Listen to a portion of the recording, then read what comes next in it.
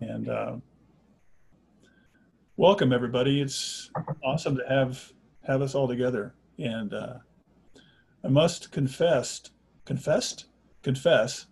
that I'm kind of overwhelmed with trying to facilitate a group of facilitators. I was telling Joan that as facilitators, when we're trying to facilitate a gathering of Course of Love students, it's like herding cats.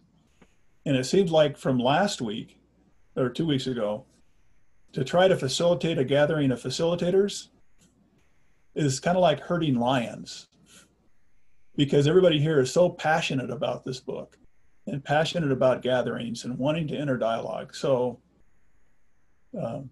be kind to me, be patient. And it seems like from our gathering 2 weeks ago that maybe a little bit of structure might be good for our time. And I guess it's kind of the corporate side of me that kicked in. And so I've created some slides to use during part of our time. These slides will be made available after the meeting when we send out the link to the video. The slides will be included. Let me just take a few minutes and share just 5 slides. We don't have a lot, but we came up with this title that we were talking about facilitating a Course of Love gatherings, the art of taking heart. This is an interactive Zoom gathering, despite having some slides here. We expect this to be interactive. And this is just trying to illustrate what I think happens in a Zoom group, or in a Course of Love in-person group. That we have a bunch of people together, and this illustrates, you could imagine 12 people sitting around a table, around a circular table. Interestingly, here in Santa Fe for our in-person group, we do meet around a circular table, and there are often 12 of us. And so it's a large interconnected team, and sometimes it's just being overwhelmed with the interconnectedness of it, because with 12 people in a gathering, there are actually 132 relationships that exist amongst those 12 people. So the Course of Love, or Course of Miracles, says that the temple of the Holy Spirit is not the body, but a relationship. So there's a lot of holy temples that exist when people get together. So we can start off by saying I'm part of a large interconnected team. And as the group works together more and spirit starts to wake up in the collective, we start realizing that amazing things are starting to happen. Ideas are surfacing. You know, we talk about when we enter dialogue, the unknown becomes known. And so this black and white weaving got a little color to it. The spirit's waking up. As we keep diving into the spirit that lives in the collective, we really start getting overwhelmed. It's like, wow, there's so much power and inspiration and enthusiasm that exists in this web of relationship. And I really love this last picture because it's still got 12 points on it. And the image is actually what's called a God's eye. And it's created by native Mexicans and native New Mexicans, Pueblo Indians, create this image. And they say that that image, the weaving of the God's eye, captures the invisible. And I think that's true. When we're in a group or a gathering, there's something happening in the invisible that is very real and substantial. So I really like that image of the God's eye. So the last slide I'm going to present for now is just some suggested guidelines for our time together. The one is just to be aware of the spirit that it lives in the collective in this gathering we have right now. Be succinct when you share, and I'm not necessarily demonstrating that right now, but be mindful of the number of participants and just, you know, be to the point. And then last time we got together in 2 weeks ago, there was some mention of, well, let's use the chat feature in Zoom, or let's use the hands up feature in Zoom. And we tried that and it just got too cumbersome. So what I'd like to suggest is when you're ready to talk or when you're being called on, just unmute your microphone, raise your hand, and start talking. So don't try to use any of the features in Zoom. So let me stop here and just see if there are any initial responses to the guidelines for our time together. And you can provide those to now if you want, or we can do it via email, but what are your thoughts on how this group works together? And when you're done, say, I'm complete, I'm complete.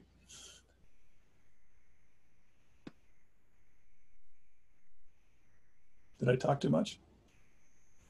I think they're perfect. They speak to me. Okay. Simple, complete.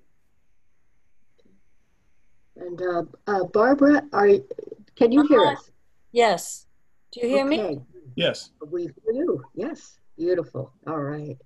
Christopher, how's it coming with can you hear us, Christopher, still?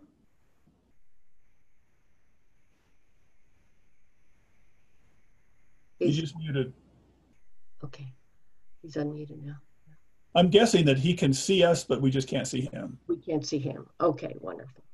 Having to unmute access my camera. I'm using an iPhone at the moment. Can you speak up a little bit? Yes, I'll turn up my speaker. I haven't been able to access my camera. I'm using an iPhone. Can you hear me now? Yeah. Okay, well, welcome. Thank you. So any more comments on the guidelines for our time together? Perfect was nice to hear. So let's begin with a dialogue on the language of the heart.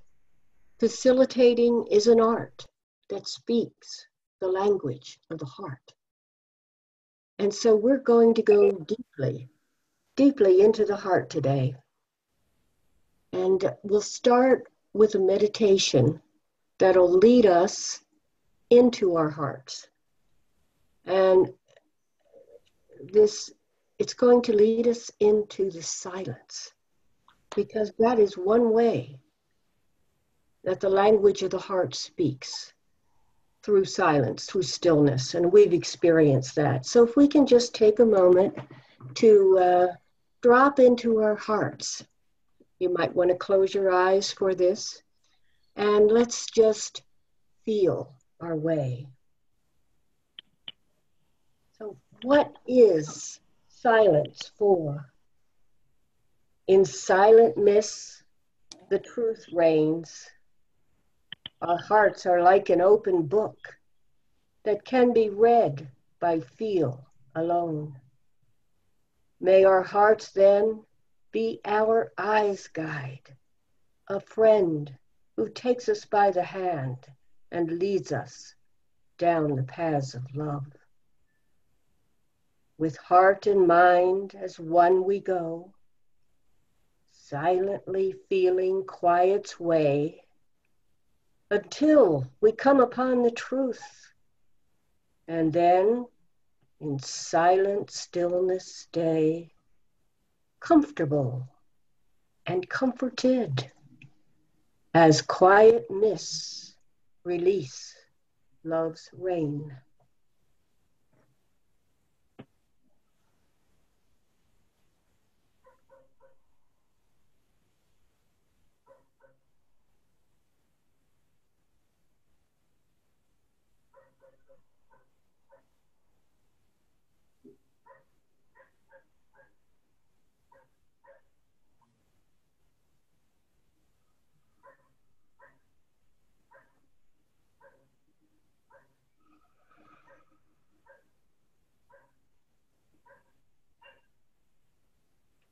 So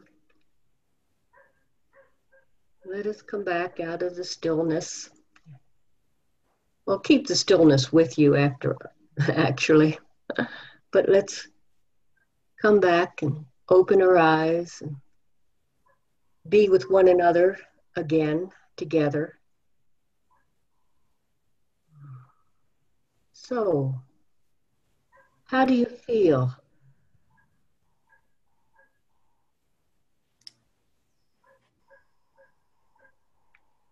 How do you feel is the question that the heart asks.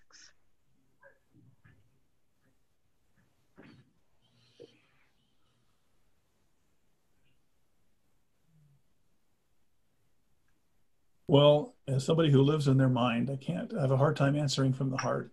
But I just notice in groups that when we start off with some silence, that the depth of sharing seems to deepen, and the tolerance for silence seems to increase. People are more tolerant of having some silence between the shares. So I noticed that impact on our gatherings. I'm complete. Thank you. We've quieted our minds is what has happened. And so now we can let our hearts lead the way. In the addendum for the learning in the time of Christ, it said, the task of facilitators of such meetings of open hearts is to direct the reader away from the ego mind and back to the wholeheartedness of Christ's mind. How do you feel? Is a more appropriate question than what do you think? The sharing of experience is more appropriate than the sharing of interpretation.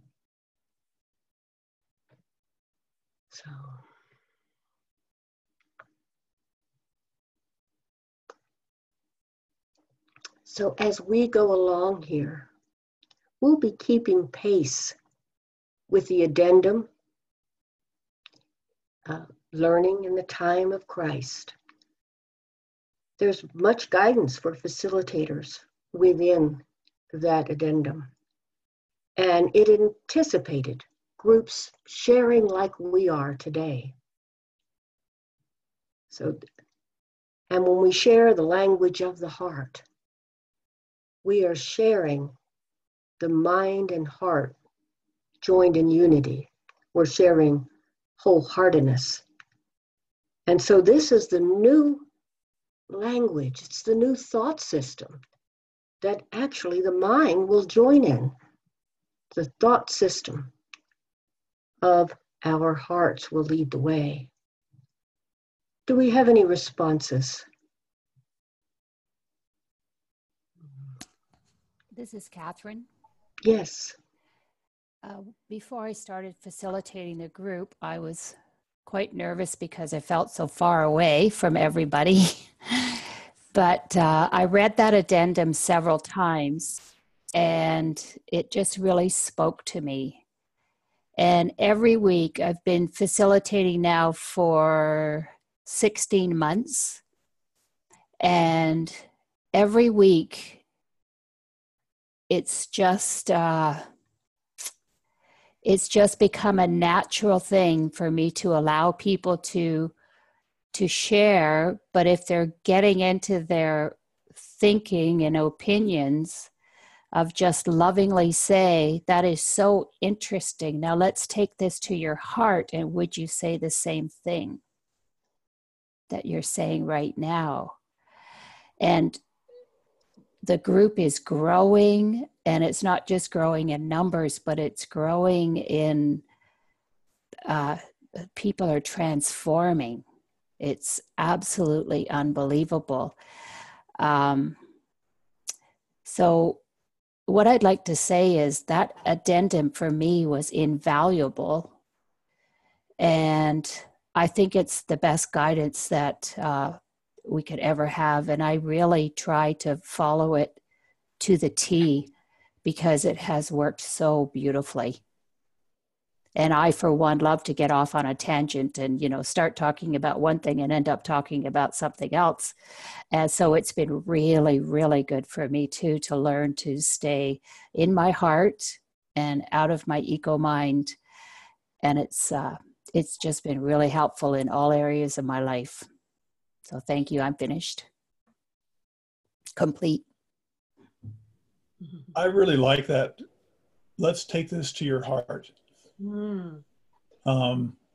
don't know if anybody else has characters they have to deal with in meetings.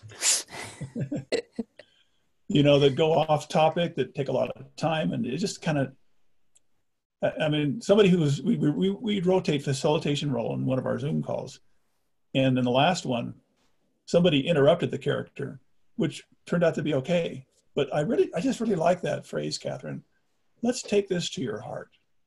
Wow, thanks. I'm complete. And what you shared, Catherine, reminds me of what Jesus has said. It says, this is the common language of the heart and mind joined in unity. This new language will gather people to you in much the way people gather toward beautiful music. Yeah. So when we speak from our heart, it is music to others' ears. Yes, thank you. I'm complete. So question, how does one recognize when they're, quote, in their heart? And not in their mind or in their head? So I know, Steve, I can just say, you know you're there when you stop asking questions like that. No, I think it's a great question, but yeah, sorry. There is a change in perception. Yeah. And how is that change recognized? And it's more of a question of inquiry of the others than, I know how it is for me. And I'm somewhat careful at times in meetings to avoid expressing myself so as not to, let's say, direct somebody else to that same path, so that they can come to it on their own. And so that's kind of, the background to the question then. So it's not a question, it's kind of an open question to everybody. How do you recognize that change? Thank you. Thank you. I think we learn to listen to the heart. And there are actually calls from the heart to lead us out of our mind to the heart's wisdom. And we're going to discuss that today as part of our discussion of the language for the heart. So that's a perfect lead-in to this discussion. We are receiving calls all the time from creation itself, from the creation that lives within us, that is us. And I'd like to, there's a section in the Course of Love, which means it's called to answer the call of creation, of the truth of our being. And so as we start listening to these calls that are rising, sometimes these calls can come as demands that we do something. Sometimes they're like signs on a bus that go by. But we start paying attention to the heart and what it is saying. There's the shift. We drop out of our mind, just like we dropped into our hearts. We dropped out of our mind. But let me just read you a paragraph from Chapter 3, Treatise 1, to answer the call. Your life is already an act of creation. It was created, all of it. It exists, fully realized within you. Your work here is to express it. You are far more than your life here. You created your life here in union with the one mind and one heart, in union In other words, with God. Everything you have ever wanted to be is. Everything you have ever thought or imagined is, and is reflected in the world you see. The only difference between the life you are living and the life you want lies in your willingness to express who you are.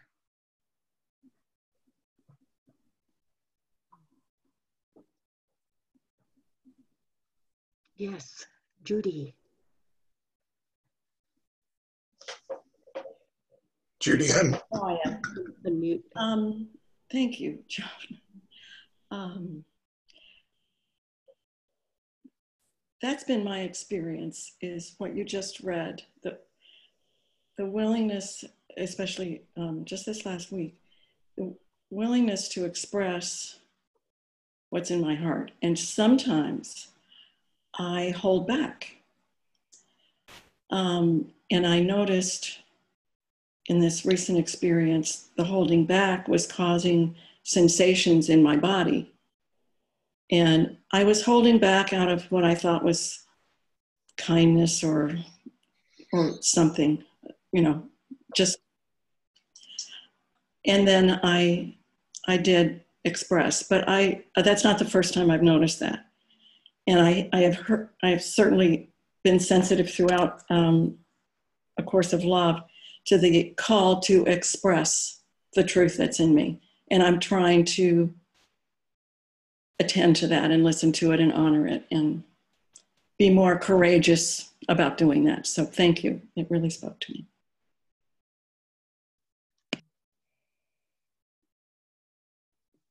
Barbara, did you have anything?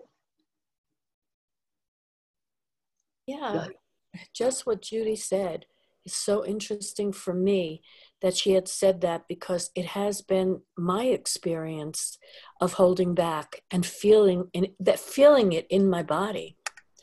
And I've tried to be more aware of it. And when I allow myself to express, it's like a miracle. It's wonderful. It's freeing. I know I'm talking from my heart when I am able to just notice it and express it.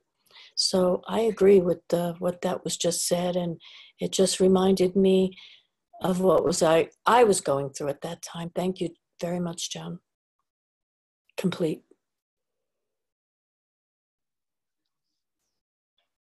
So, Yeah, I've just over the last while been embracing this idea of just being who I am. It's like in this meeting, I'm a guy who does slides. That's what I do. And I'm interested in guidelines. I'm interested in structure, and but it's a balance. It's like, a phrase I heard in a book one time was bounded instability or controlled chaos. So I think, anyway, I've noticed that freedom too, and that excitement of just saying, hey, you know what? Some people have criticized me for certain characteristics in my life. I'm done with that. I'm going to be who I am. I'm complete. and we're so glad. Yes. And the Course of Love says that you would not be other than who you are. And I think, Catherine, you have a response. Yes, thank you. I just wanted to say, and I hope I'm on track with what Steve asked, that I had to very early on understand that I didn't have a role of being responsible for anyone's growth or ability to change the way they learn, the way it's laid out in A Course of Love. In other words, that it wasn't to be studied and it wasn't to be intellectual, but it was to embrace this new way of learning directly from your heart. And I just, when people just aren't getting it, but they want it, I just encourage them to keep coming back. I thank them for sharing, even though a lot of times I do, interject when they're sharing, and I say, wow, this was, I'm sure that was a great book, because they're talking about another book or a movie they watched or something. And I'll say, I'll be very complimentary and then say, let's just stay with what we're doing here. And let's just, so that we can all learn to just embrace this. And then afterwards we could, stay for tea and talk about those other things. But really what I wanted to say was, I've always tried to be a coach or to help people move along and progress and this. And what A Course of Love has done for me is it allows me to be who I really am. And like was just said, that's enough. Mm-hmm. I don't have to worry about what other people are feeling or getting out of it. I just am myself. I read every day. I'm a committed facilitator, and I just focus on the joy of being there and of what happens each week. And I don't have any expectations of what that will be or what someone else's experience will be. So I don't know, Steve, if that resonates with you or not, but that's sort of what I heard. That I'm not careful about what I say if it's true, and it's from the Course, then I'm very confident in what I say. Thanks. Finished.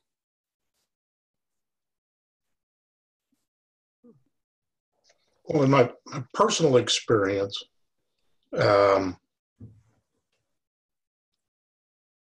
there's actually a feeling or a perception of coming back into the body. It's almost as though this attention was outside the body someplace. It was out in the galaxy someplace.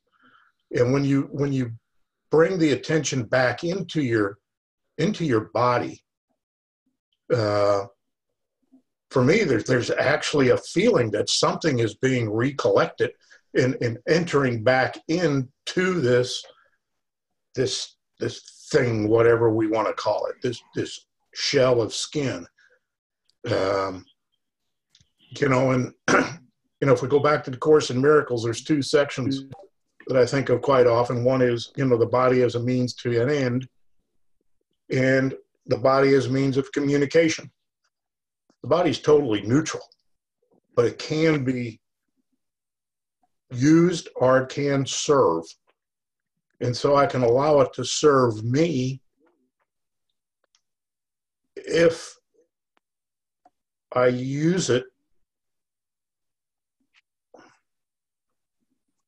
with awareness.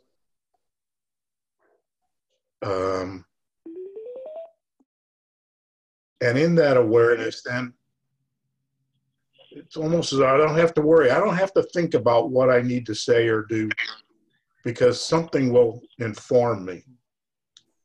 And it can be recognized in those feelings then.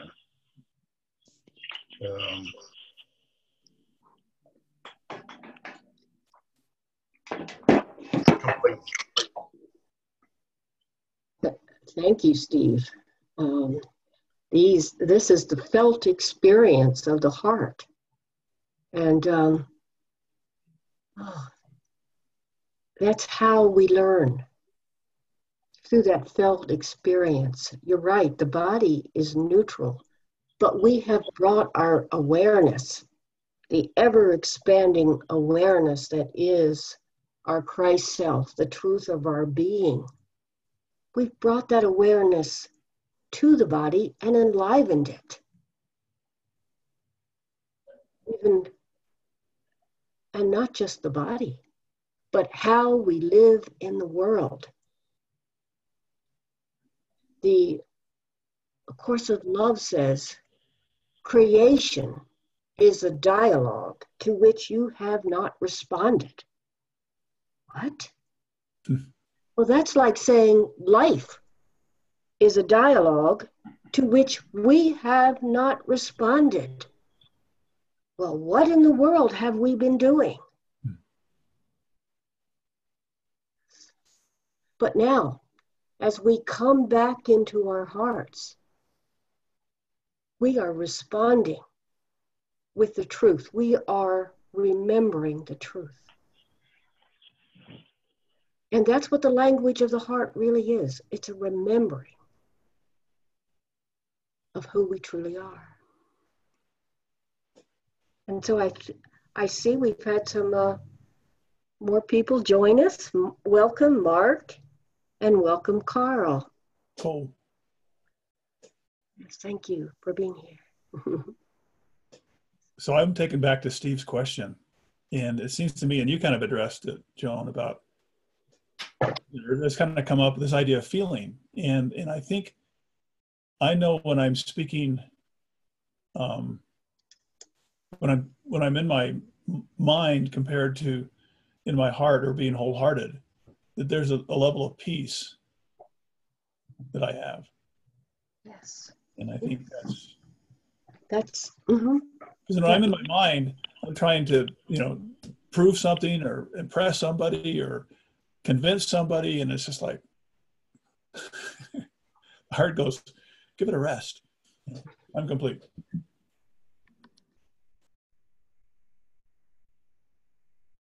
Kat, I'd like to thank you for something you said a moment ago. Something about I can be myself and it's enough.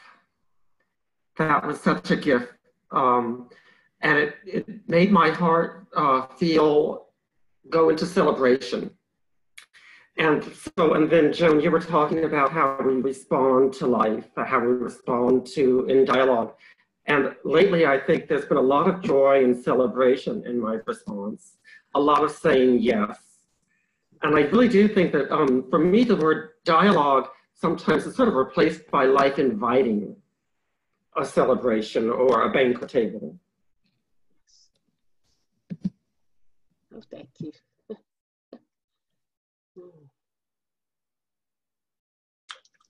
Now, excuse me. In the book Journey Without Distance, there is one of Helen's dreams is written in it. And I don't know if you know the story of her dream, where she comes upon a boat next to this river that's stuck in the mud. Are you Yes, I am. Are you all familiar with that story, that dream? And this stranger comes along and helps her get the boat out of the mud, gets it out onto the waters, and it's very turbulent water. There's a storm. She's told, just sit in the boat and I'll get you into safe water. And eventually the water's made safe. It's calm water. She's going down the bank, enjoying the view of the bank, the grasses, the flowers, that sort of thing. But while they're in the middle of this storm, she points out to the boat pilot, Jesus, that there's this ancient sending and receiving unit in the back of the boat. And would that help us? And he says, not right now. You're not prepared for its use. And to me, it's kind of the story of A Course in Miracles and A Course of Love coming together. That in the Course in Miracles, he gets us out into the calm water and kind of calms our mind of all the turbulence that it's acclimated itself to through all of its learning and life situations and life experiences. And once we're out under this calmer water, ACOL picks up and teaches us now how to use this sending and receiving unit, which is the heart. And this knowing then comes through this sending and receiving, this giving and receiving system that the body can be made aware of. And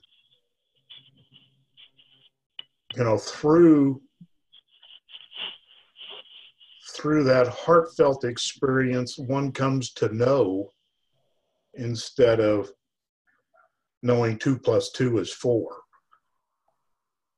Now one can get 2 + 2 is 5.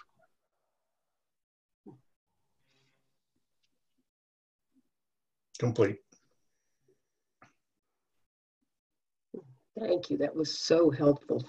That is a wonderful comparison of the two courses and where they lead us. Using that sensory device that they weren't ready for when the Course in Miracles came out. But now we're really ready to go into our hearts. So I'd like to, okay. I'd like to take us now into this creation's call for our response, for love's response. And that's in the a reading from the addendum, actually part 3 of the addendum of Learning in the Time of Christ. And this is on page, let's get you a page here. Oh, I've got it right here. Page 672 in the very back of the book. So those of you who have books and want to come along, please do. Let's see. And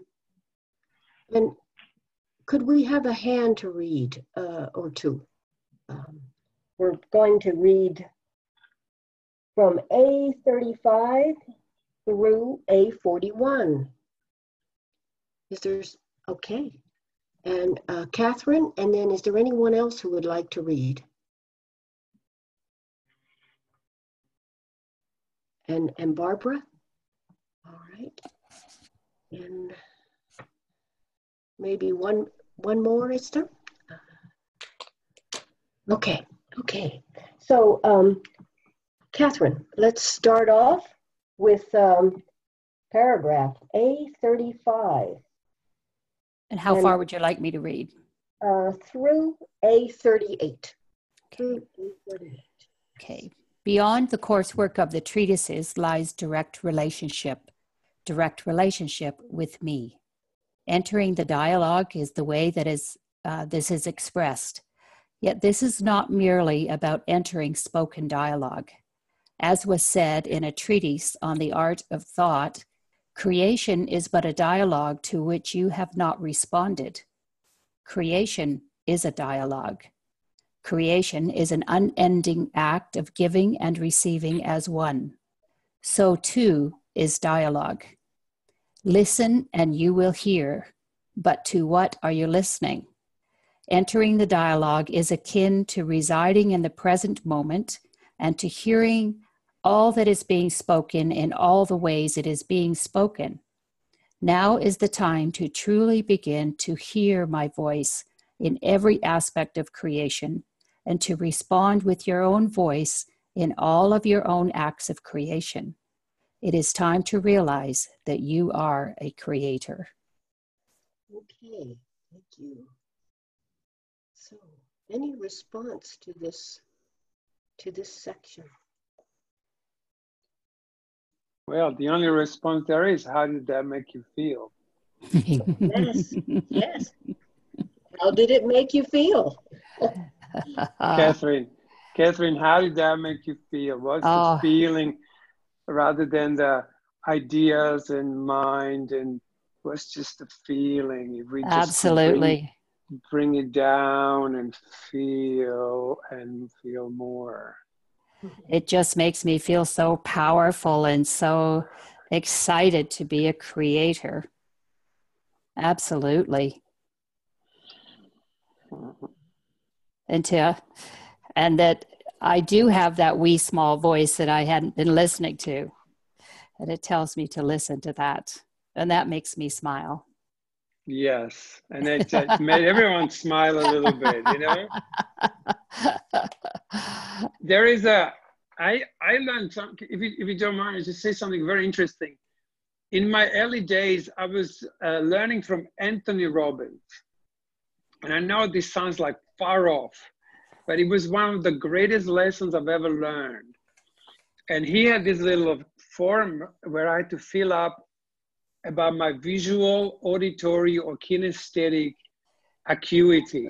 Yeah. And I was visual 10, I was auditory 10, but I was only 2 kinesthetic. Wow. And he said, if you are very low on kinesthetic, you're going to have to learn how to speak slowly.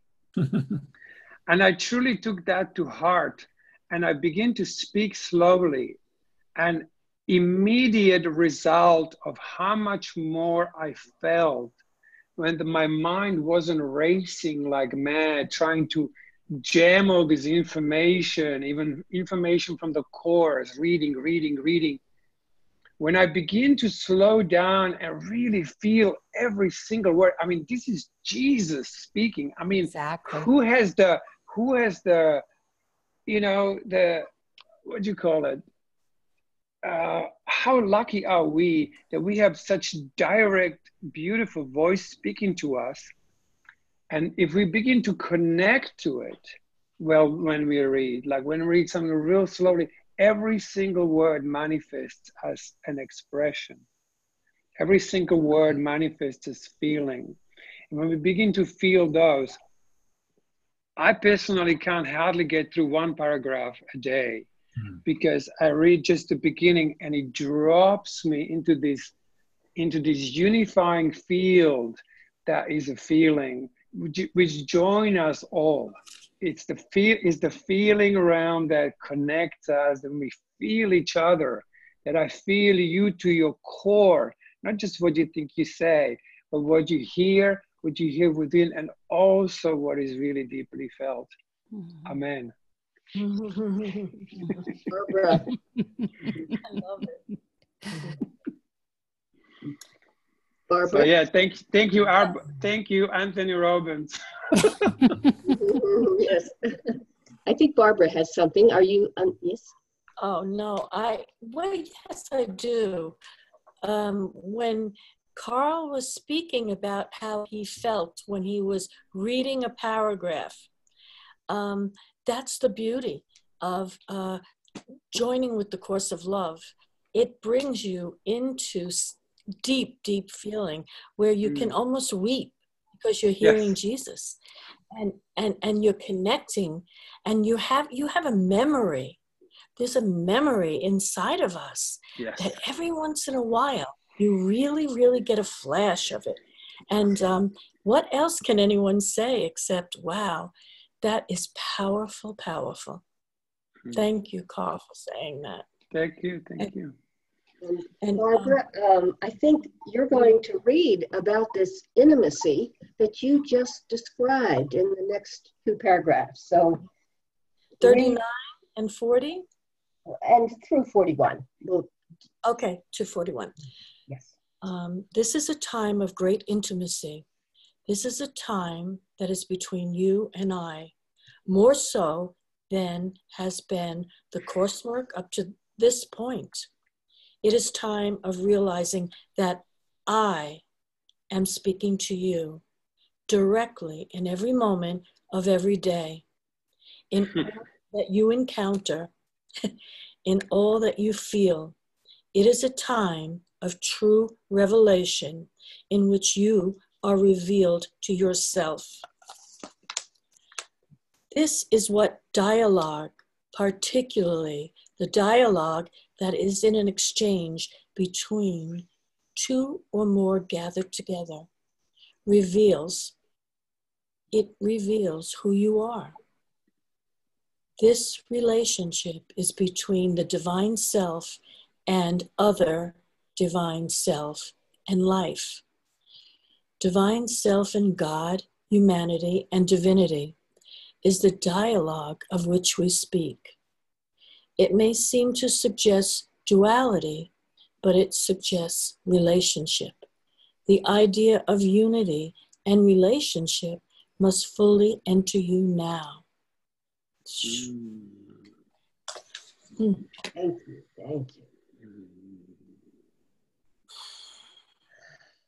You know, I'm struck with the first paragraph you read, where it says, "This is a time of great intimacy."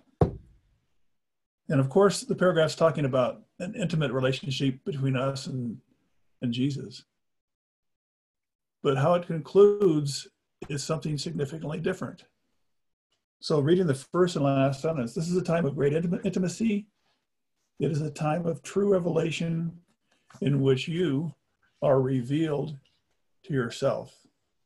Mm. And now I know that Cole would ask, so how does that make you feel? Yeah, Joe, how does it make you feel? Well, I mean, this whole thing is a mixture of feelings. It's a feeling of being overwhelmed, Mm-hmm. and Nice. and feeling like I've really missed out. You know. Oh, beautiful.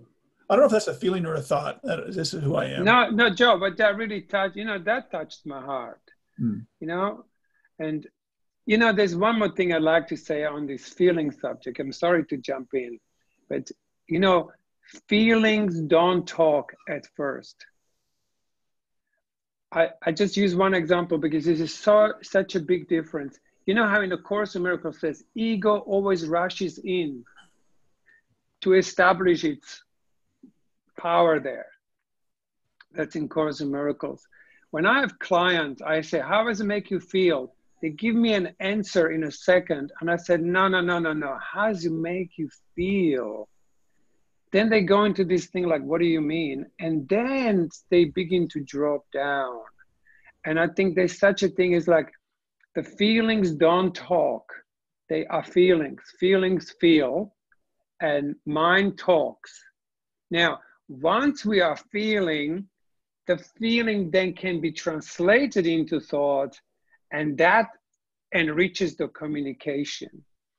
But the feelings themselves, they just feel, and we simply step back and let them lead the way for a while so the feeling can fully be embodied, and then as it increases, it begins to communicate. And then the words can say, oh, and this happened and this happened. But by then, I'm already feeling you. I'm already feeling the other person. And to me, that is the dialogue, when there is a feeling and a thought coming at the same time. That's the big distinction there. Yeah.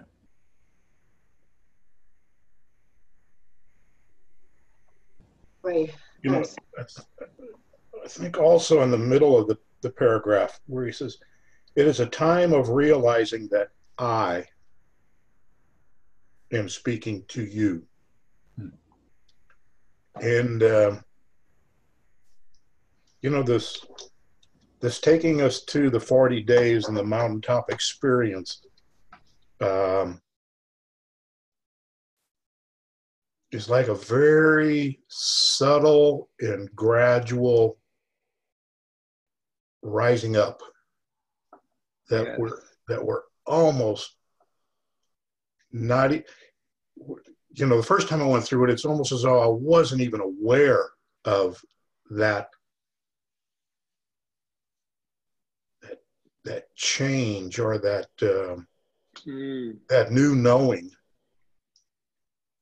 And it was in the last chapter of the fourth treatise then, where he says, I am no longer your teacher.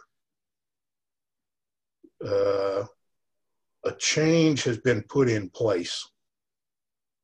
And we begin to recognize that this I that he speaks of, this divine self, which is me, will now lead me. The time of the intermediary is over. I can have a relationship with this self, which then takes me way outside of my body.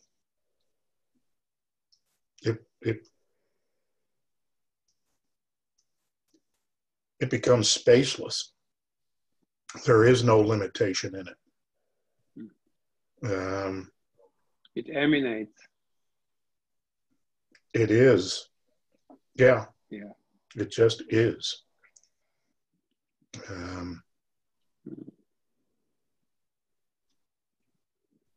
Then it becomes a very beautiful experience.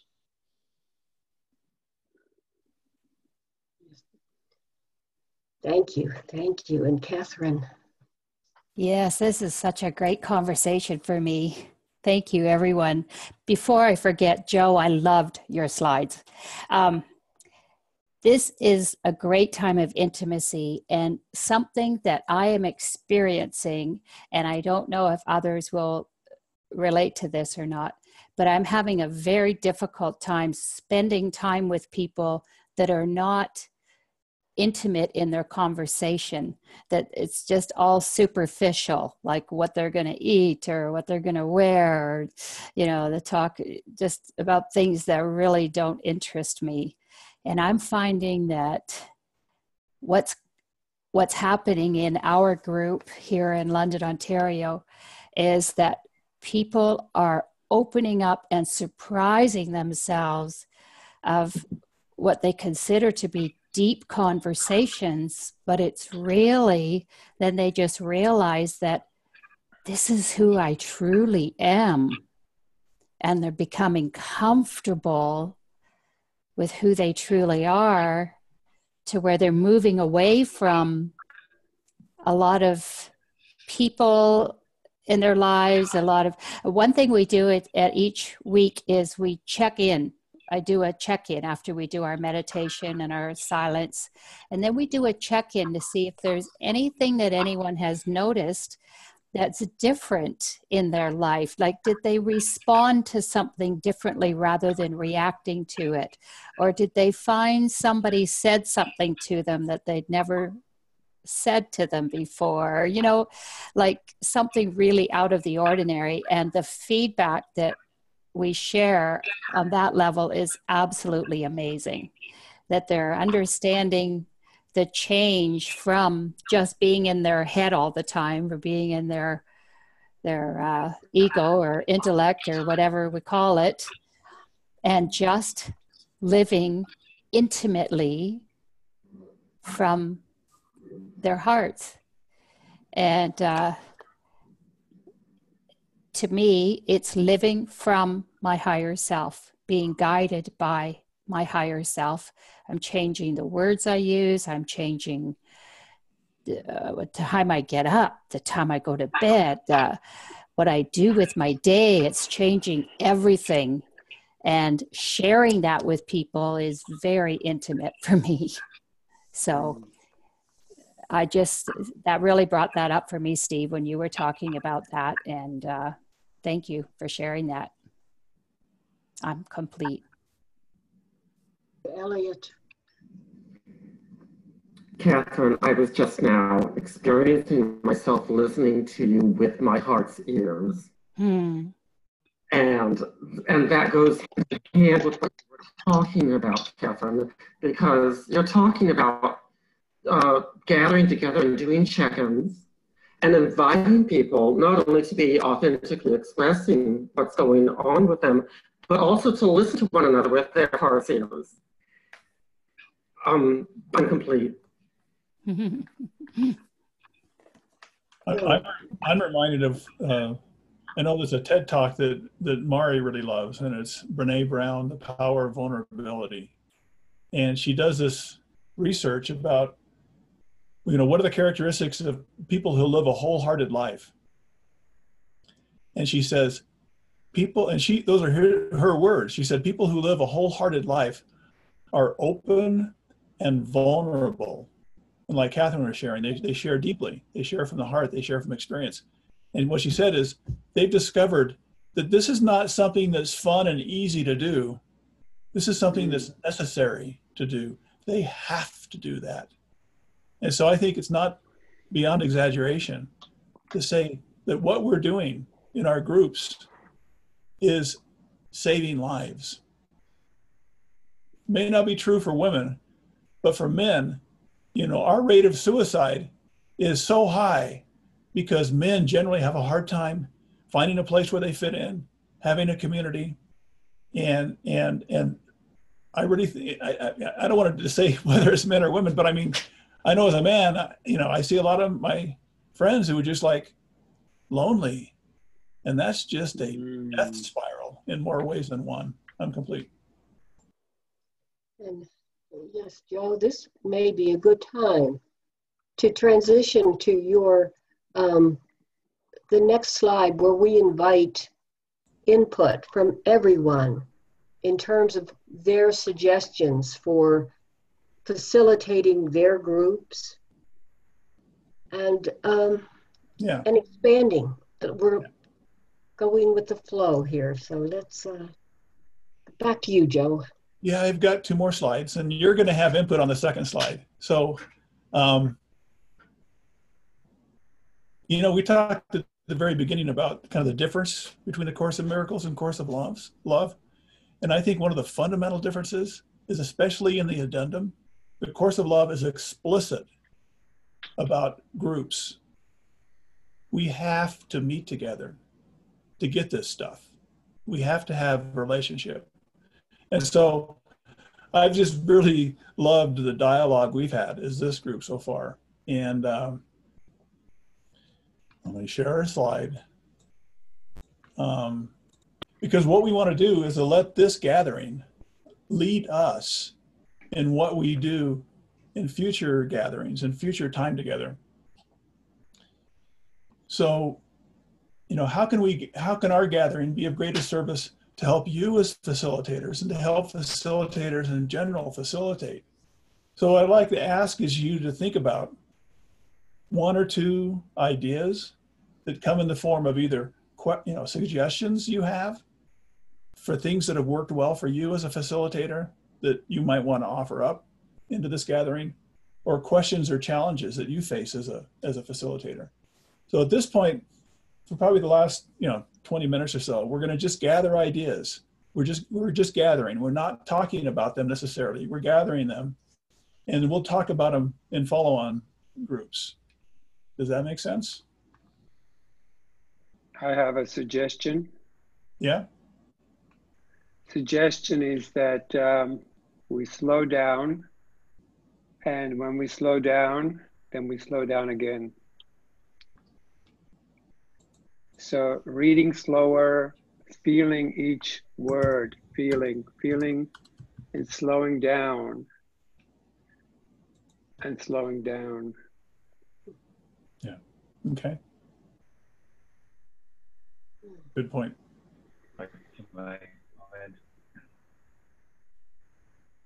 Christopher speaking. The single most important thing that I have yet to get through to my group is the importance of reading slowly and feeling the words. Yeah. And my group has been at it for 2 years, and bless them, they're still there. But it's very, very slow, and they just don't get it. The single most important thing to my mind is slowing down, as Cole said, or reading slowly.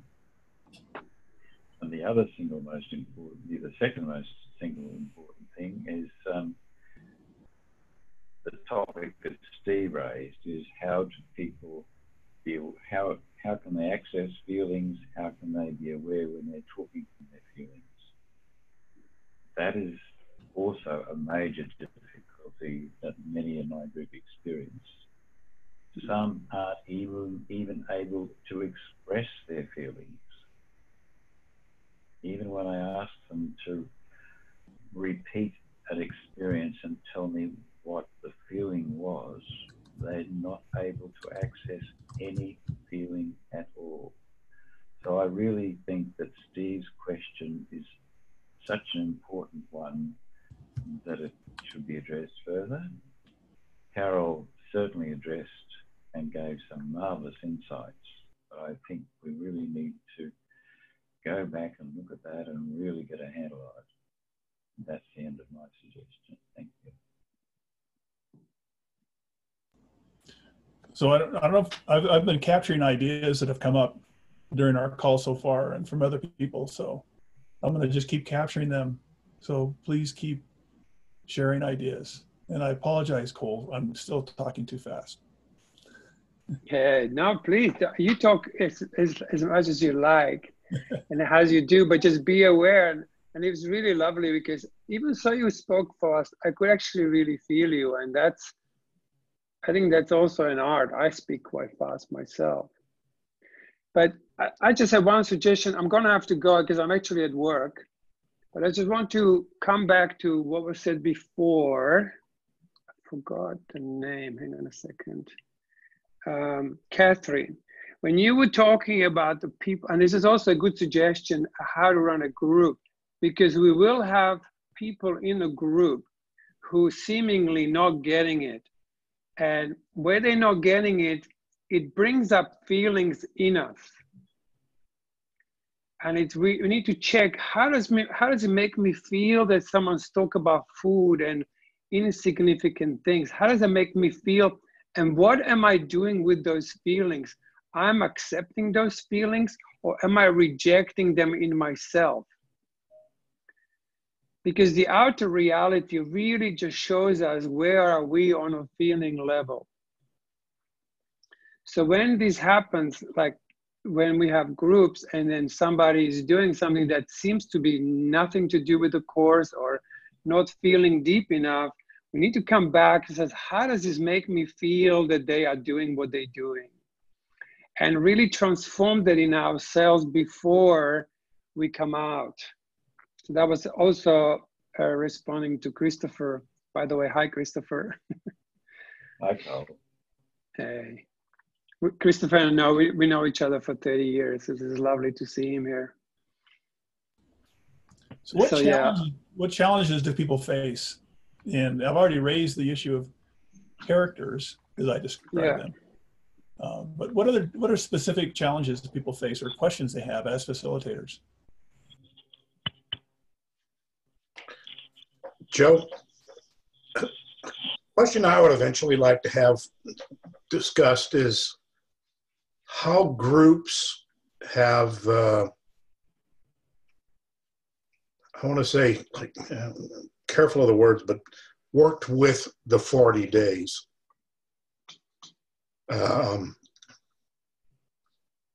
Because in the 40 days, just there's new experiences that arise that, at least for me, were totally unique to any of the reading portion of the book, if I might refer to it as that.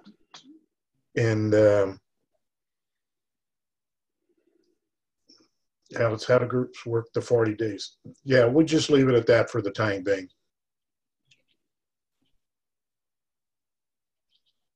Complete.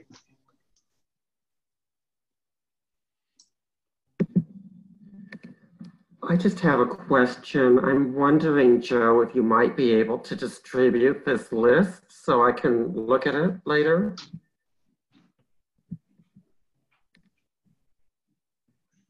We will send out these slides at the same time we send out a link to the recording. So the PDF, or at least a link to the PDF, will be emailed out. You know, one suggestion I have that really, and Mark knows about this, that really helped our Zoom group, at least, and we do this even in our in-person group, is rotate the role of facilitator. And that helped in again, dealing with these characters, people who go off on tangents and then tangents on tangents and consume a lot of time. We rotated facility. Yeah, I said we're not going to talk about these. But anyway, that's something that really helped us. This is Mark. The groups I've been involved with, I've been blessed to be involved with, have as many different personalities as the persons that I'm seeing on the screen now. There's not been one that I've been involved with that's much like any other. I've enjoyed them all. But I must admit, the ones that I have enjoyed the most, and so this might sound a little counter to what we're doing here, but the ones I've enjoyed the most are those in which the facilitator disappears. The group is just amorphously running itself, and most time is spent in silence, not just meditation at the beginning, but 3/4 or more is spent in silence with the conscious intent to become boundaryless, to become one, not just talk about it, not just read about it, but actually try to emulate it. I'm complete. Something that's happening in my group at the moment is that we make a lot of sound, because that information, when it arrives and when it's really felt, it's more like, oh, oh, and then we stay and we actually make so much sound, sometimes for an hour even, we can't even move to the next sentence. And we actually, it's a silent, it's an inner introspection, but there's a kind of like a vibration of sound that helps to reverberate feelings. Anyway, I put it out there because it sounds a little bit off, but it's actually quite amazing.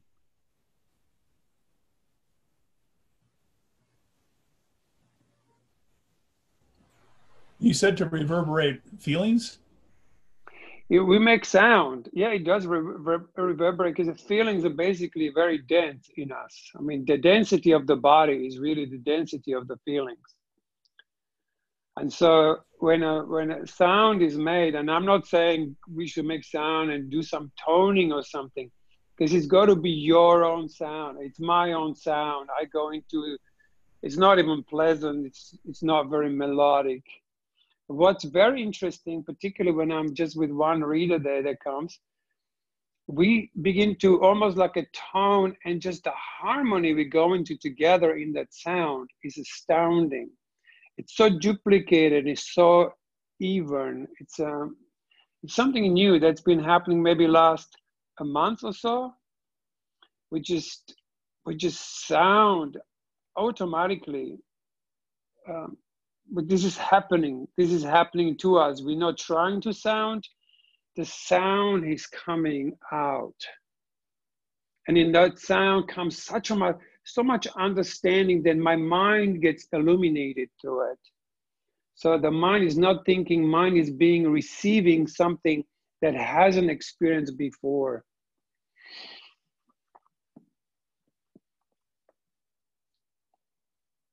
I'm complete.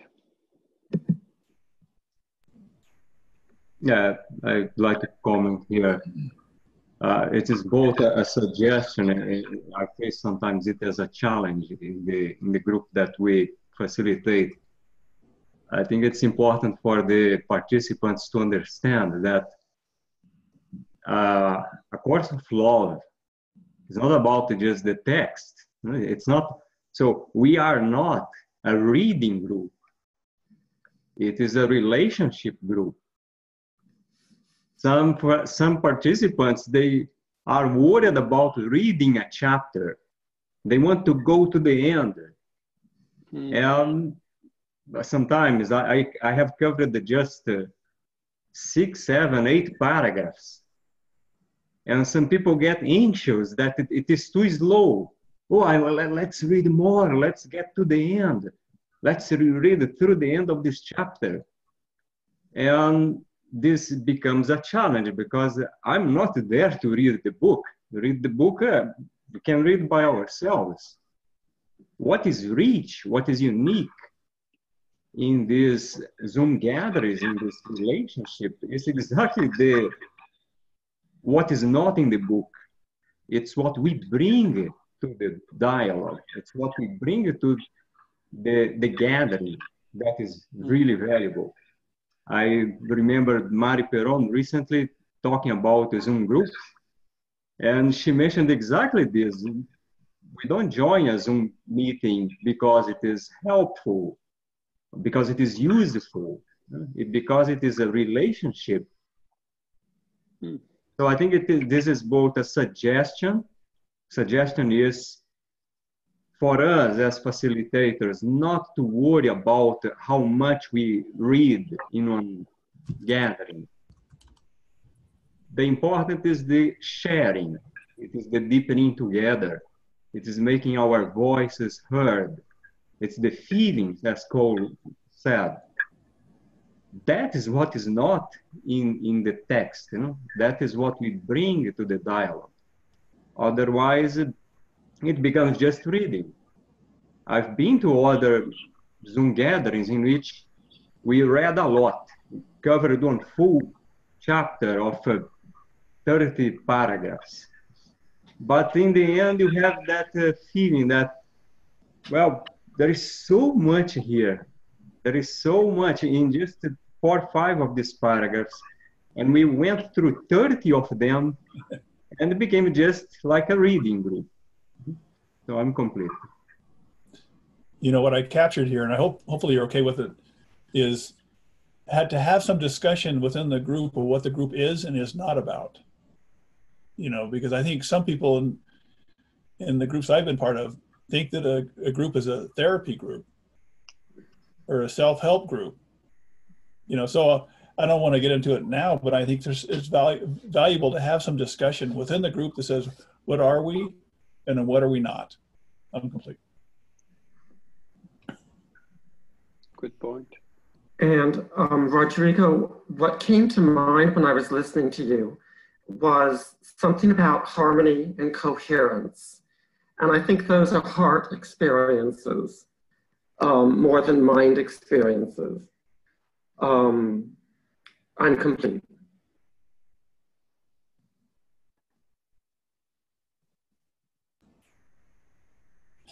Well, any other suggestions, challenges, questions? Are we reaching the point of diminishing return on this exercise?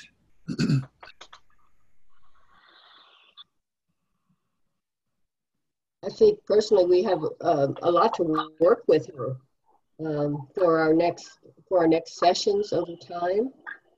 And I would like to suggest that, and you'll see this in the email that comes out after this, that if you want to, you know, quote, own one of these topics for a portion of, you know, one of our calls and kind of facilitate discussion on these challenges or questions or suggestions, that would be awesome. So let us know how you'd like to participate, if you'd like to be a kind of a co-facilitator for one of our gatherings.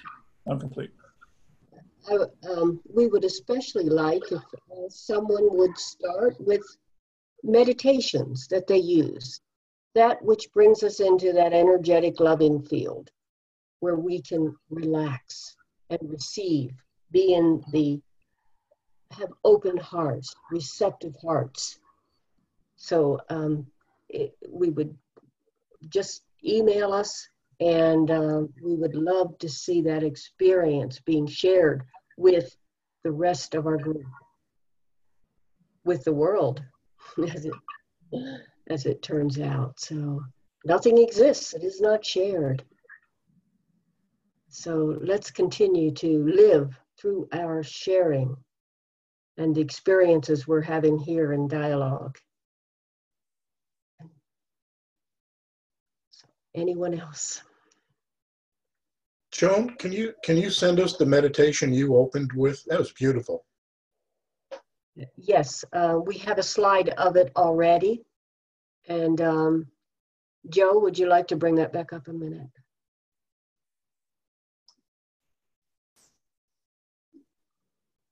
Okay.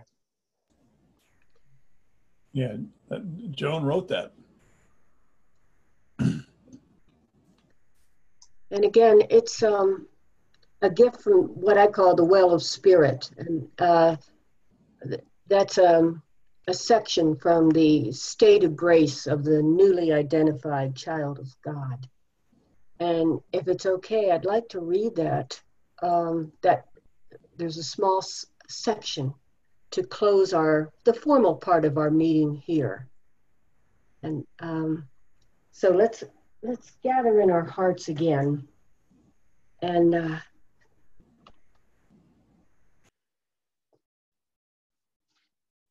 so I'm going to read this, and when I get to the prayer, a beautiful prayer, a gift from the well of spirit, a gift from Jesus.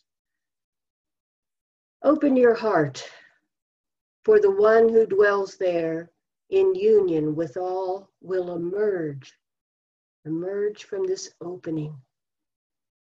What was once a tiny pinprick of light becomes a beacon as you open your heart and allow your true identity to be what is, even within your form. You are in grace and union with the source and cause of unity. Be no longer causeless. You and your source are one. I'm going to read the prayer. Barbara, are you with me? And could we echo? Would you echo me? I'll read one line and then you read the same line again. Okay, all right. I am no longer the personal self who was separate and alone. I am no longer the personal self who is separate and alone. I am my Christ self. I am my Christ self. I dwell in unity. I dwell in unity. My identity is certain. My identity is certain. This is the truth. This is the truth. I am not less than I once was, but more. I am not less than I once was, but more. Where once I was empty, I now am full. Where once I was empty, I am now full. Where once I dwelt in darkness, where once I dwelt in darkness, I now dwell in light. I now dwell in light. Where once I had forgotten, where once I have forgotten, now I remember who I am. Now I remember who I am. Now I go forth to live as who I am within the world. Now I go forth to live who I am in the world. To make cause and effect as one, and union with the source of love and all creation, the reality. To make cause as effect as one, and unity with the source of all reality. Okay, here we go. And that's the end of that beautiful prayer that touches our hearts. And now, it's a call for us to walk forth in the truth of our being and all our doings in the world, to live as who we are from our hearts in the love, the one love that we all share. Thank you all. Thank you. Yeah. And I think that ends our formal time together. If you need to leave, you can sign off. But there's also a little gathering afterward, the meeting after the meeting, as Joe calls it. So I'm going to end the recording. You can now say your crude jokes if you'd like.